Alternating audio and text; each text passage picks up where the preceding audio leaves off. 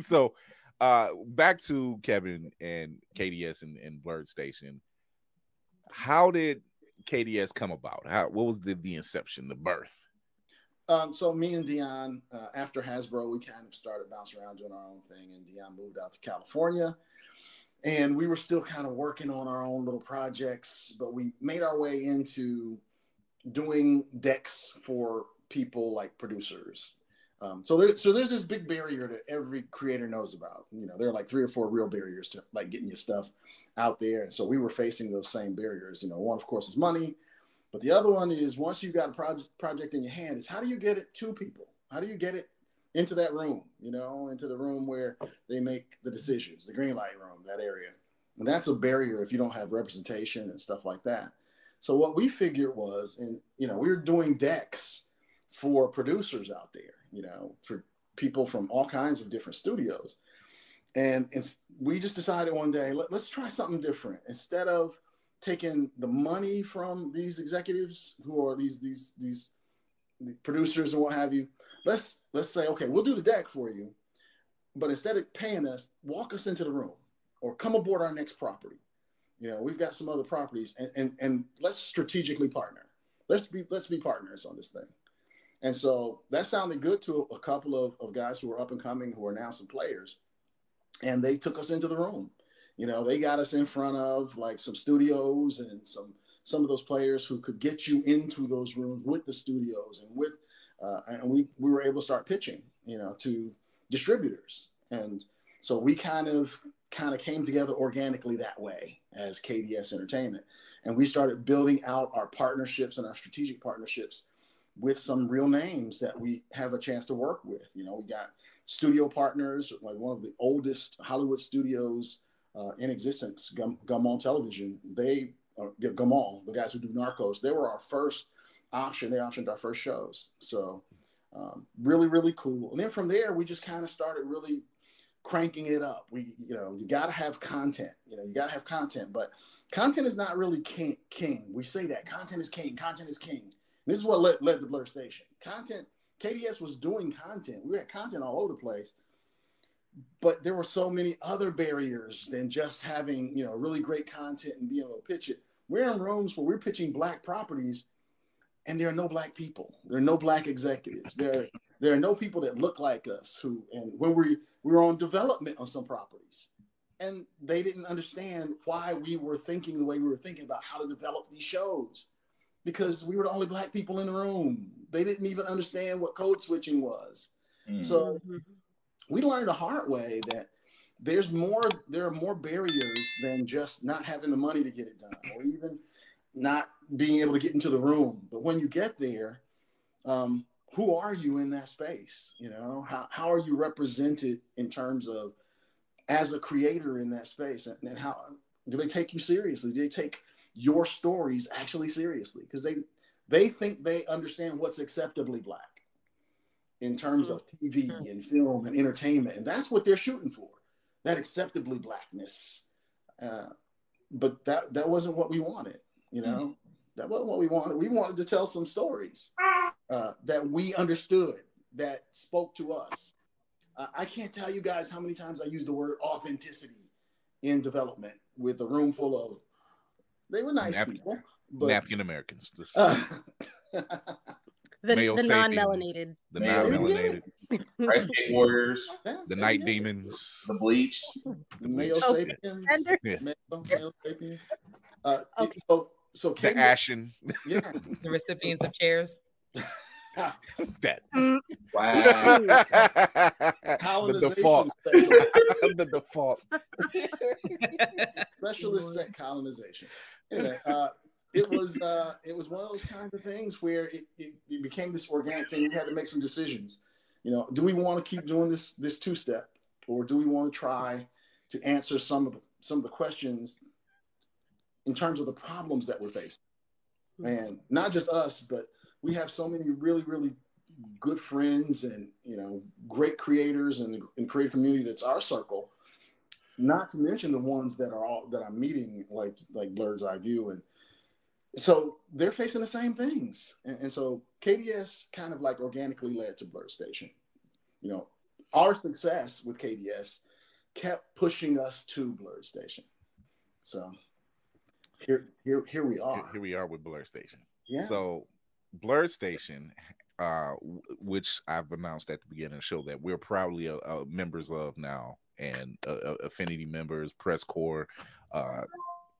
I'm running the voice acting division, come to find out, and so there's a lot of things that's coming up, and there's a lot of projects that have very great promise. Number one, to see that this is a place where if you have a project that you're working on, if there's a show of any type of genre dealing with, horror or speculative fiction, adventure, you name it, comics even, this is and you're a person of color, this is the place you need to be, especially when you are trying to figure out, how can I get this project out there? How can I get something that I'm building or writing or want to shoot out into the atmosphere?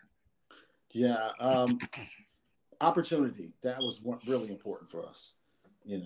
Opportunity is also a barrier, that so many creators run into. I mean, because honestly, it's a distributor's world. It's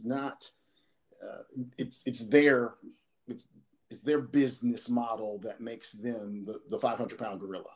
They're the ones, because there are so many creators, but there are so few really monetized distribution models out there, platforms out there. I mean, everybody's in line trying to get their stuff onto those same 4 or 5 platforms, and of course network television, and then of course some cable television. But there are only so many shows that happen. There's only so much anime that gets done every year. There are only so many slots, and we are generally not centered in those projects.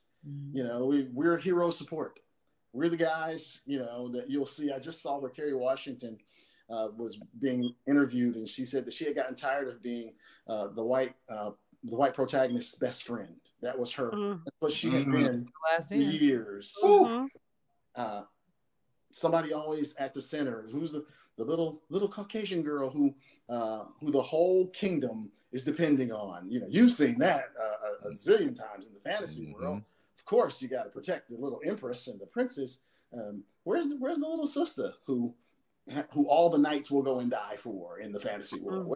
Where's she at? Where's the little girl who's as smart as Tony Stark is, but she's hiding in the ghetto? Hiding her brilliance. It's funny, we were pitching guys too. So we were pitching one of our shows with that character, and we said, well, she's the smartest person in the world, and the white executive stopped us and said, no, that doesn't make any sense. Oh my God. Why does that not surprise me? Excuse me? Word?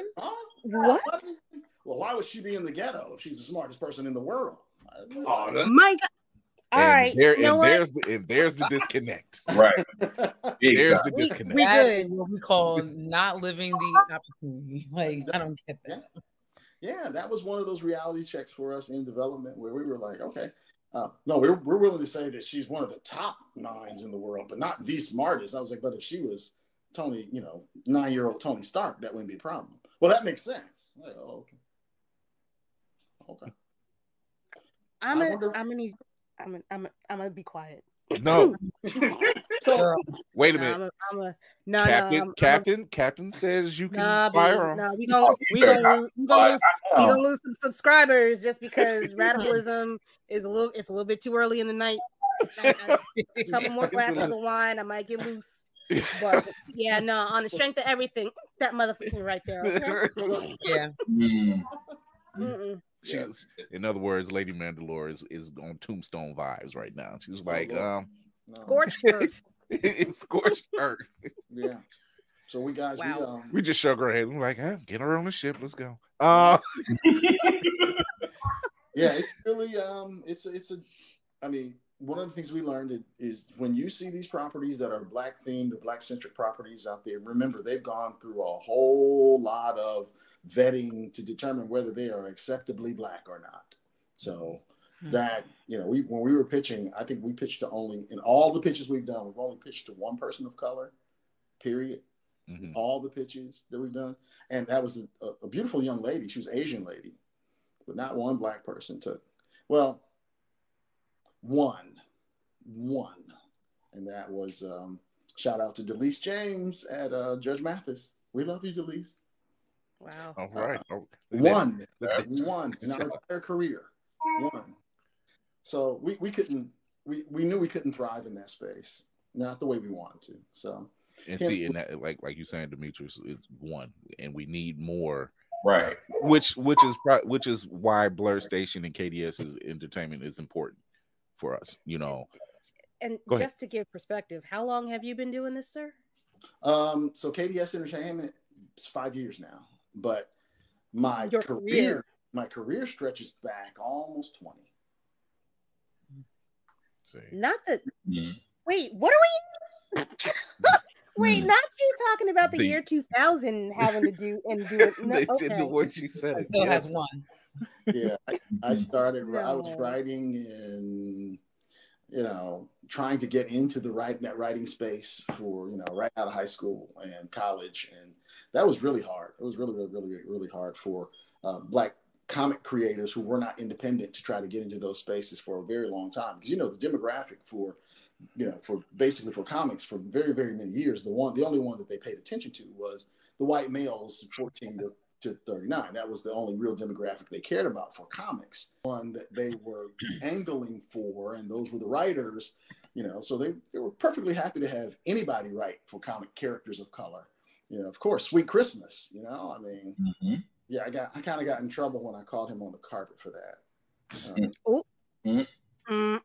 Now you get to create your own carpets and say the same thing. Yeah. Yeah. Like, thought him at a convention. I was like, no Negro has ever seen Sweet Christmas. Like, say what you really wanted to say. Like, hold up. I mean, there's things, there are things. So, jeez. Yes. Dwayne McDuffie is.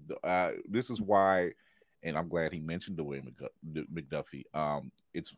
It's the reason why Milestone Comics exists, or Milestone Media, which is now what is now known as. And even when in its inception, when it was in its first infancy, seeing those stories being told, they weren't ready. There was covers, they weren't ready. The general public wasn't ready, but us as the community, we were like, let's go. What, yeah. What's wrong with that? Yeah.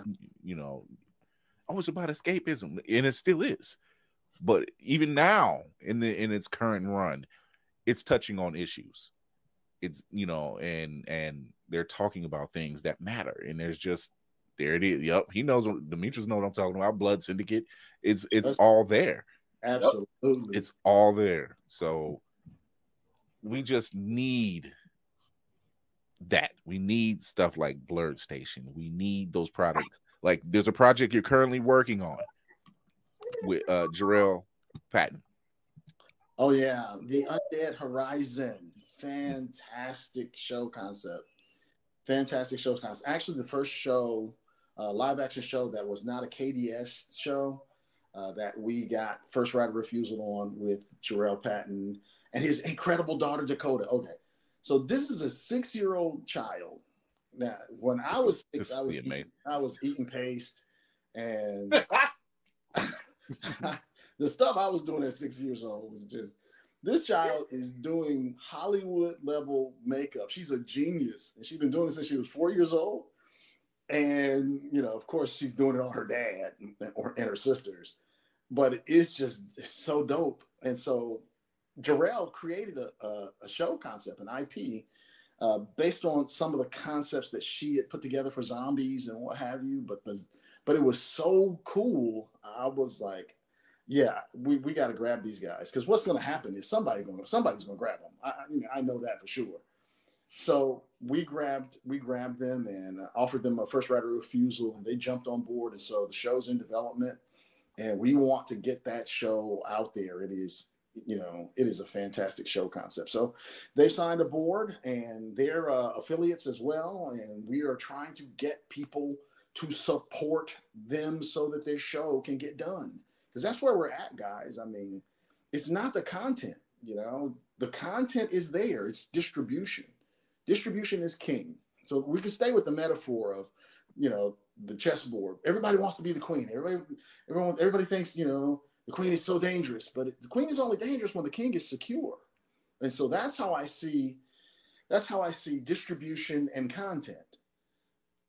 Distribution is the king. You got to have distribution, or you're out there trying to sell your content, you know, at dollar stores in front of Kroger or something like that. You can build this incredible content, and all of the distribution partners that you want might tell you, no, we don't like it. Then what do?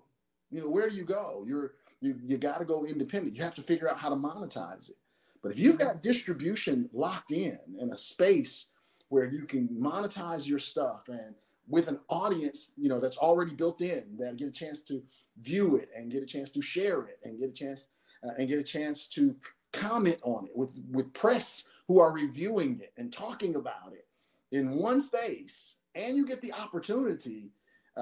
You being Black is not a disadvantage. It's in fact an opportunity, because now we know that you know how to center your characters, and we know that you can write from a place, or you can create from a place of real authenticity about who we are, our stories, our experiences. Now that's a plus for you as a creator, as opposed to it being a barrier, a challenge. When you have a space like Blerd Station, when you have that, when you have distribution, then the queen can run crazy when the king is secure. She can run all over the board, just tripping all over people, kicking them in the face, doing all kinds of stuff. Distribution is content is queen. So that's something that I think that Blerd Station addresses. And we try to go with the whole spectrum, but we've got to get people on board. You know, we've got to get people. We've got to start talking like televangelists. You know, we need you. Yes. You know, we need you. You gotta hit them. You gotta you take this holy water and just sprinkle it on you. We need you. We can't do it without you. You know what? Everybody watch Dragon Ball. Let's not play. What did Goku say? He said, "Lend me your energy." Come on, son. For this spirit bomb. I just watched that this morning. We need you. Will feels it in his fingers. Come on. He's feeling it in my pets. I was gonna say pass the plate. We need the Care Bear stick. We need the Care Bear. That's the Care Bears. Lend us your energy. No, it's in all seriousness. It's a great thing, and we're glad to be a part of it. And it's just something that needs to be done, because I can't tell you how many times we've heard the conversation or heard a gripe about, we don't see enough of us. We don't see enough of us on screen. We don't see enough of us in a book. We don't see us, period. And if you don't do something, you're always going to complain about it. And this is why it has to be done. It has to be done. And I mean, look at, and I can't help but keep bringing it up, but look at the success that the blackening brought. Look at the success of Black Panther. You know, blackening cost what, $5 million to make, made 15. Yeah, they know it's there. That's the key. They know that we will come out and spend our money on properties that are centering us. They know it. Mm-hmm. We, in our presentation, we cite a number of articles that show that Hollywood passes on $10 billion a year, rather than adding Black folk at the center of just some of the stuff, you know, a higher percentage of the things. And shout out to Hellspawn, to Demetrius, you know, Demetrius Holt. That brother will take these statistics. There is no Blerd Station without Hellspawn playing, period. You know, without Demetrius doing what he's doing, without him grabbing a hold of this message and driving it home and being the boots on the ground and working and more importantly, even than that, being that first person that jumped from the community, that jumped into the pool with us. he jumped in and he brought all his credibility with him. And I got to give him his flowers, because credibility has also been one of our issues that we're facing. I mean, I know that the Blerd community, you guys are incredible creators. The Blerd community is way deeper than I thought. It is so deep. It is so dope. It is way better. Demetrius and Blerd's Eyeview and Lonzo Starr and Brian Wycliffe at Wingless and Montrez and all these incredible creators. Y'all, Chauncey Dickens. Y'all are just we're the underground, man. We are the underground. It is an underground full of gold. I mean, it is crazy gold. It's where all the good stuff is at too, you know. So it is. You know, and then of course the people who've broken through, who are on our side, like Phil Butte at 9B. You know, shout out to 9B. 9B is just dope. They are bringing it. You know, and so they represent that evolution, that next step for people that I'm creating with, and Blerd Station is going to give, you know, a stage to. But the Blerd community has been sold a bunch of snake oil, and for so long that what we're experiencing is, you know, a certain kind of reticence of to jump in, you know, and we don't want that to keep people from taking and getting some of the benefits that Blerd Station is offering. We're not just asking people, you know, we're not Tyler Perrying, and it's great to have Black owned, and Byron Allen, great to have Black owned, great. But we want to give some of that ownership to the people who participate. You know, Tyler ain't giving y'all no ownership. He ain't. Cough. Heavily. Oh, little truth. Little glitch over A here. little bit truth. I need a punch. Medea sharing shit. With one that big ass studios too. Yeah, that's the reasons why we bill ourselves as new Black Hollywood. You know, well, because old Black Hollywood, they're dancing to that same tune. They're acting like Hollywood. You know, we want to move into this other space where, you know, we have the power to greenlight our own thing. I love Shonda, and for her $350 million that she got from Netflix, she still got to pitch to Netflix. They still got to say yes or no. I'm sorry, what? Yeah. Yeah. He mentions That's crazy. Okay. There was a time, and I'm glad you brought all of this up, because there was a time during the late 80s, early 90s, Robert Townsend and Keenan Ivory Wayans and that entire crew, they were actually making moves. They were like the new Black Rat Pack. They were. Like there's a group of people that came out of that camp that made major differences. But look where they had to make those differences at. And you know, and they got shut down. They did. They got shut down. So now here we are, umpteen years later, and we're trying a different method. We know we got the content. That ain't the issue. The issue is not what we can think of. We have tons of ideas. The issue is, how do we get it out there? And like you mentioned, the distribution, and that was the key, is to get it out there. And now you look at now it's needing the support. And like you said, the Blerd community has been fed snake oil. You know, there is that hesitancy, and you know, and they're not sure, like, how do we do that? So putting people like myself and the rest of the crew and Hellspawn and Nick's over at Do You Speak Geek and 9B, these guys being attached to this thing, saying, hey, yo, if we trust it, shout out to Crazy 8 and Candy B. Absolutely. You know, and those are my people. When I say, oh, well, they're in it, and Demetrius, I'm sold.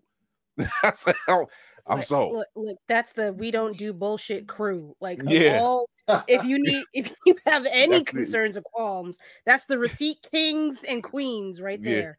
And when I'm like, oh, these are my people already. I already know. I just sign me up. Let's do it. You know, and knowing that they're a part of something, and now that we're a part of something that's out here trying to make this difference, will make this difference. Rephrase. And it's really so cool, because you mentioned Brandy and Crazy 8. These guys came, you know, they were recommended to us, and we sat down, and the stuff they were pitching was just off the charts. You know, I've been pitching for years, And this stuff is right here in the community. I mean, I grabbed Brandy. She hit us with one of the projects. If I do one project for Blerd Station, it's going to be Brandy's project. If I only get a chance to do one, it's got to be that one because it's game changing. The one that she pitched. But then 8 comes along and he understands that there's this other layer here. There for artists, music. All of our projects need music. All of them. You know, have you guys ever listened? Have you ever watched those videos where they show the video or show the clip with the music and without the music? You guys ever watched those? Yeah. It's just horrific. So every project that we're doing is going to have music associated with.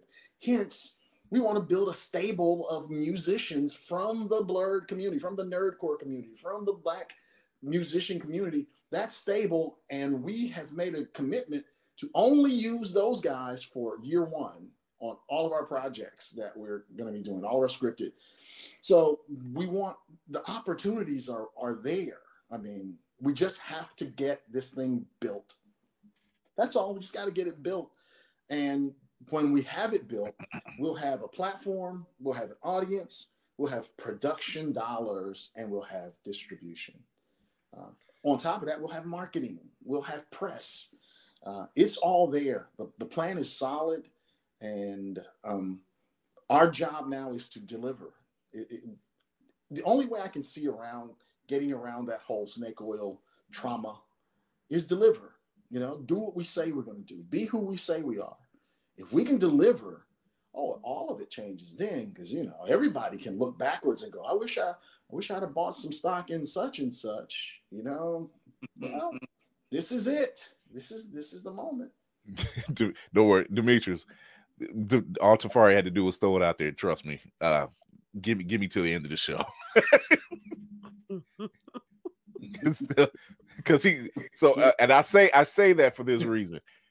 Me and Kevin, when we first started, discussing how Blerd's Eyeview was going to come on board and everything else, and he was pitching an idea to me. He was telling me about one of these projects that they were working on, and he was like, "It's this anthology series, blah blah blah blah," and they couldn't think of a name, and I just said, "Call it this, but spell it this way." And first, he was just like, "That's good." It don't take me long. It really don't. And the brain just doesn't shut off. And nor do I want it to. And because I just don't. I don't need it to shut off. It's just part of my issue. It works. So go ahead. I have a question. So I'm trying to think as somebody that hasn't been sold on this. And it's coming from a place of trying to be as honest and transparent for Blerd Station and for us as possible, because I'm all about trust. Number one, when do you expect to have the streaming platform up for people to start watching things on? So the way our plan works right now, we're in round one. Round one is our first funding round. Now, to be clear, we don't have the same kind of equity funding rounds that you'll see for groups like Fanbase and for Legion M and for some who shall be nameless. Some other groups shall be nameless. I'll put it in the chat. Yeah. This is why she's my second. When she knows I have to holster the weapon, she goes ahead and pulls it. Those who shall not be named. It's gonna be said. Oh yeah, not by us, but it's gonna be said. She's more like Lady Mandalore's like, don't worry, Captain, I got it. All right, I got it. I'll do it. She likes to fight. In our funding round, for the way we're doing this, what we need participation, just like everybody else in a certain way. But right now, it's everything that we're doing is contingent on whether or not and how far we get in terms of subscriptions. So the goal is to reach our subscription levels and then go right from the end of October-ish into pre-production for a bunch of stuff. And that's the real issue. When you're really moving forward to do this stuff, you march through pre-production, development, the whole 9 yards. You get it. You get through it. And when you're really doing it, there's a trail of breadcrumbs that you can show that you're doing it. It's not just talking, it's showing and telling. So what we plan on doing is, as we start getting into production, we want to launch the platform in January. The question is, how much content will we have at that exact moment when we launch? Right. But we're doing a number of things that we'll be able to start dropping content for. We have an entire comic series that we want to make sure that that's on the platform.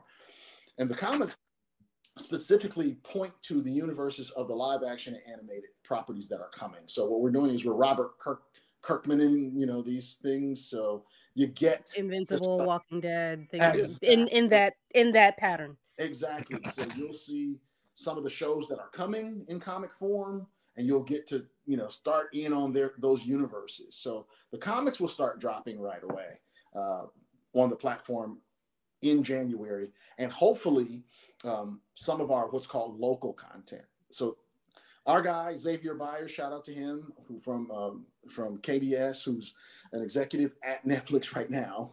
He's an advisor for us, and he sat me down and he was like, Kevin, what we need to do is make sure that you have OTT content, which is the over-the-top streaming stuff that people really focus on.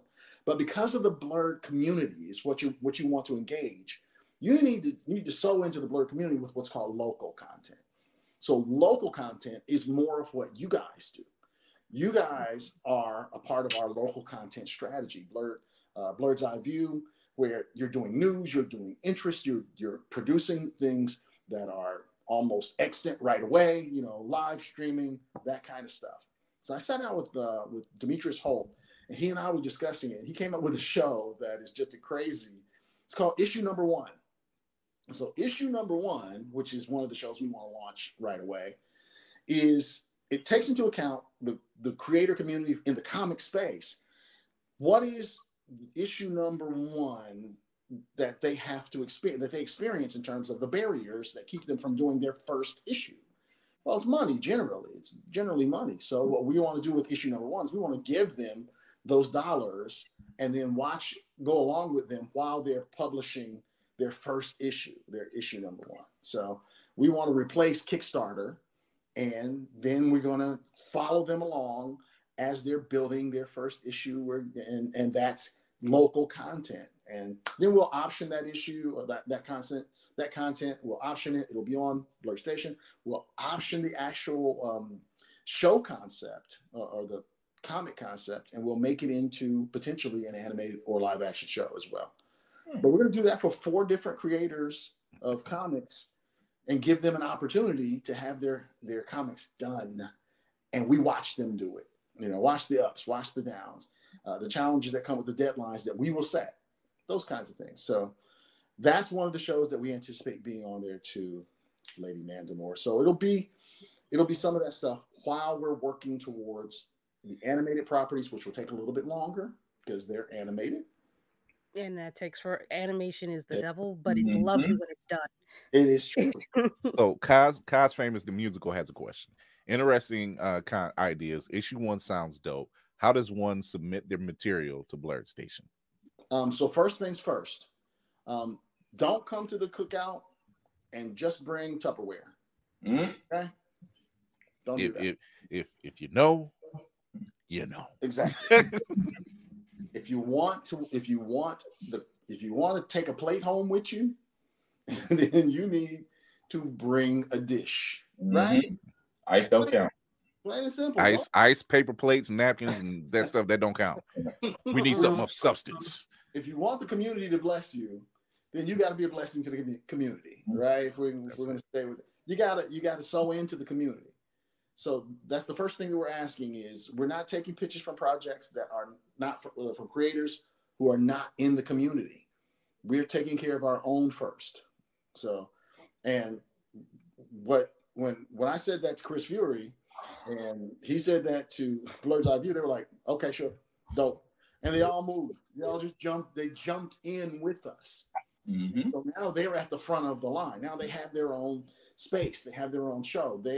And that's what we promised to do. We literally promised to reward leaps of faith any way we possibly can.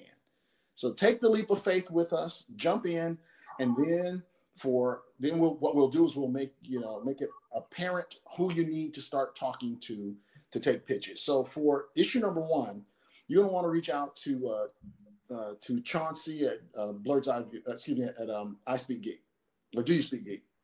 So you want, because Chauncey's going to be one of the producers, and so Chauncey's starting to he's literally starting to organize that. If it's for something else, once you join, then you'll have access to us, and we'll start setting you up. We'll start looking at your stuff and let you know when we're going to be taking pitches specifically. Tell people how they can join up the Blerd Station. Let's start there. Yeah, so www.blerdstation.com. You want to go there. Lots of information there. I mean, I know that this seems like it's really complicated. It's really not complicated. It's not all that complicated. It's a lot of moving parts because we're doing a lot of things. Go there.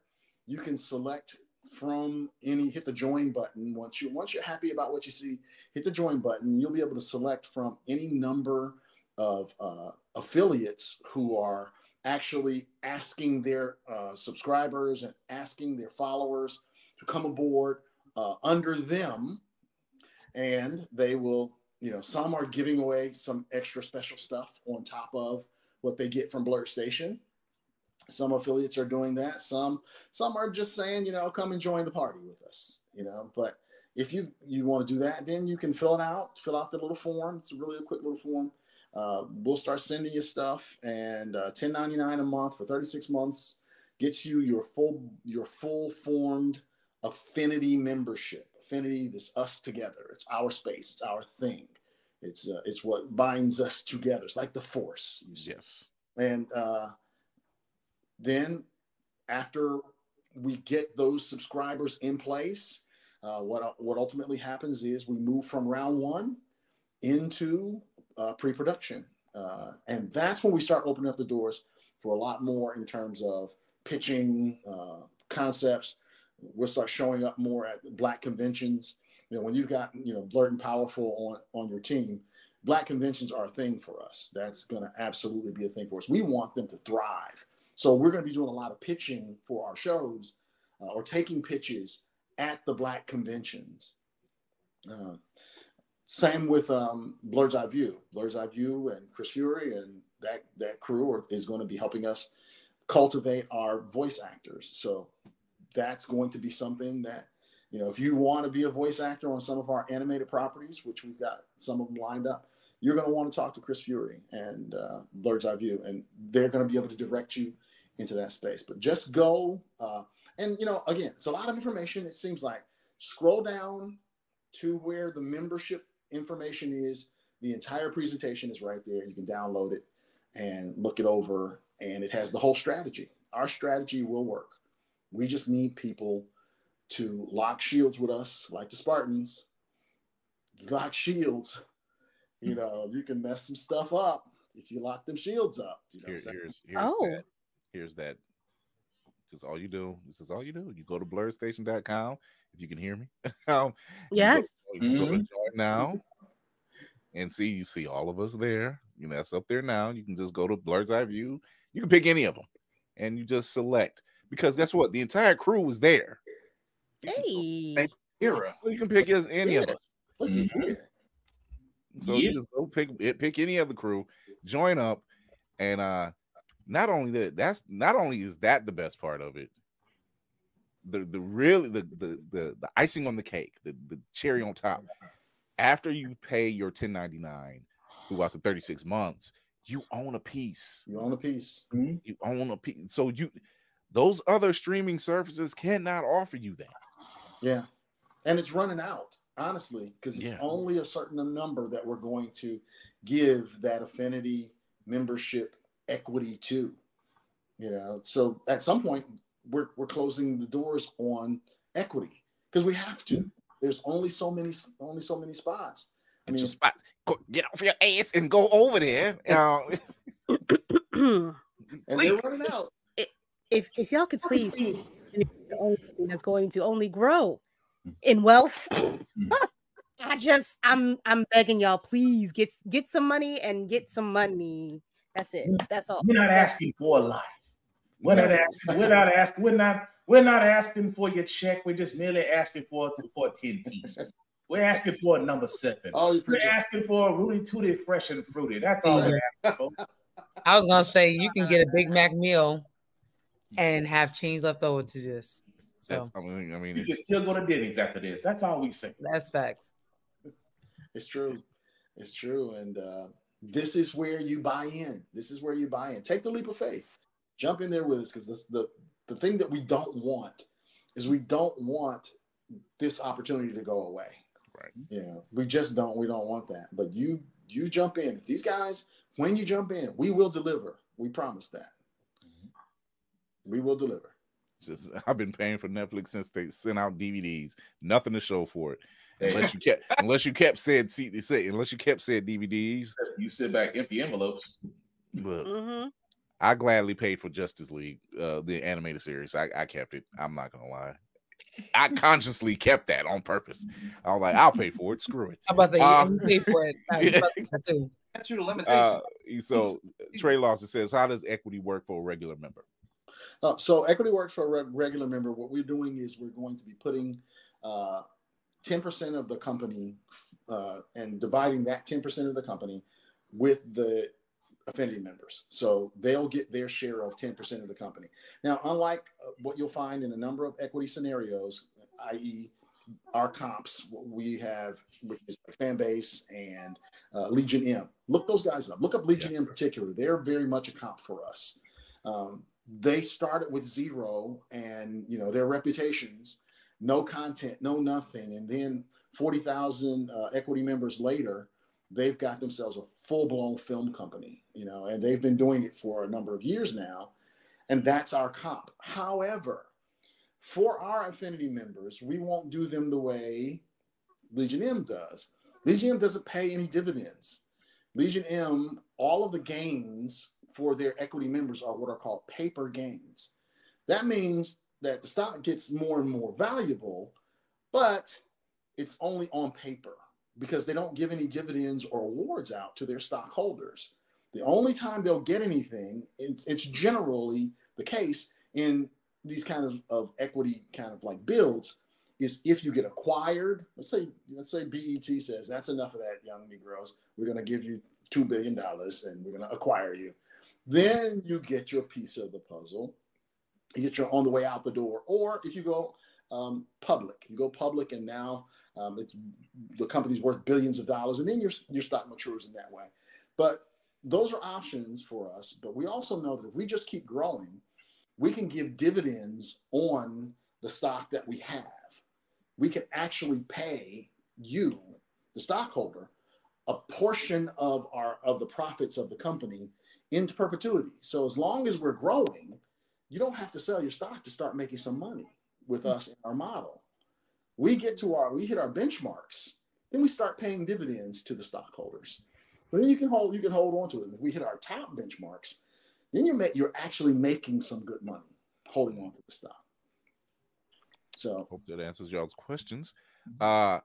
So this next piece, we're getting into our news bites to answer my very own assassin's question. He says we got to stop confessing crimes on the show. It's not a crime if I paid for it. No. I responded to that. The statute of limitations is passed for me. That too. They don't care. There's no more red boxes than that. So I own it by outright. I mean, he's not knocking on my door anytime soon. Yeah. I don't know what anybody's talking about. Door. I don't see anybody. Too large for that. Anyway, I was gonna say they're scared to even be on his doorstep, but that too.